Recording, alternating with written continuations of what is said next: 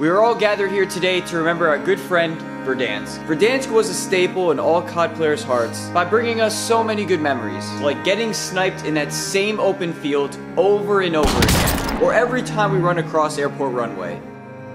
Campers in every corner of every building, or all the times we've been aimbotted by cheaters and hackers. You know, when you remember like that, it honestly wasn't so good. Well, what about all your memorable spots, like your first win, or even your first drop? Yeah, but I honestly have more bad memories from the map than good. Ah, screw it. Who am I kidding? Verdansk sucked. Let's get the hell out of here.